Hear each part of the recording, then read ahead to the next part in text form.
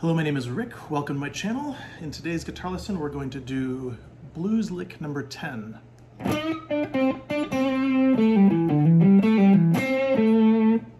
Let's get right to it. So key of A, 7th fret on the G string here. You're going to bend that up half step. You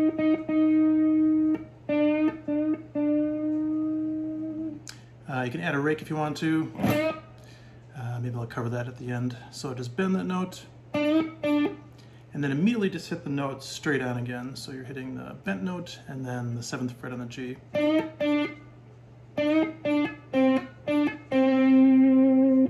Flat there.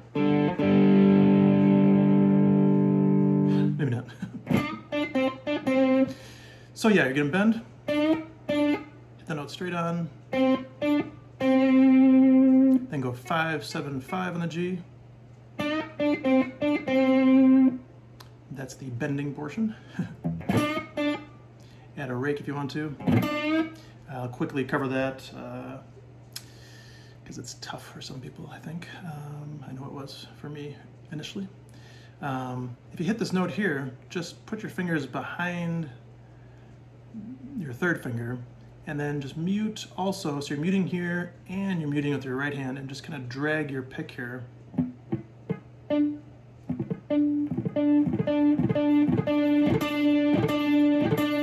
then you just do that with a bend. So, a little picking hand detail here. I'm picking, I'll just do it kind of slow. So doing all upstrokes there, which I think is kind of cool.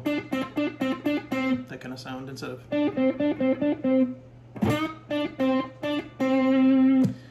Then you're going to go, so pull off 7 to 5 on the D string, 7 on the A string here, and then kind of almost like the opposite of that, you're going to do a hammer on 5 to 7 on the A string, going to 5 on the D string. So those 6 notes, kind of slow, would be.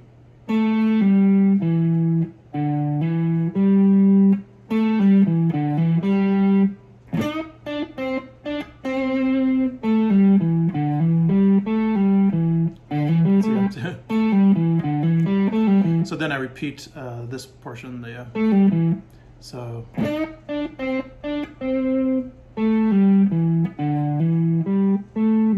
So it's like pull off note, hammer on note, pull off note again. So I'll do that, maybe just that part slow without the bend.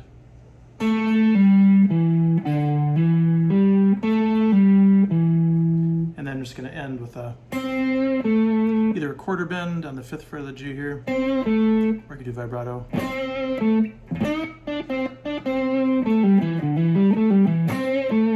I guess initially I was doing the rake with the quarter bend.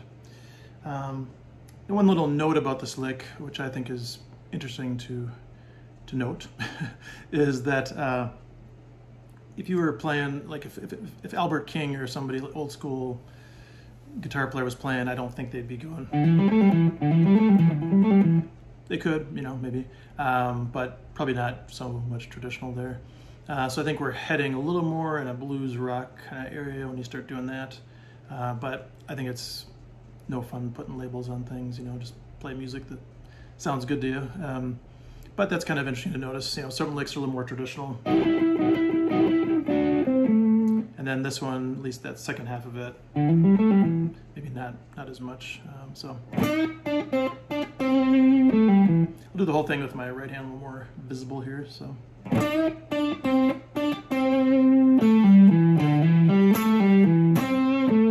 So that part there, let's see. Probably doing a lot of downs there.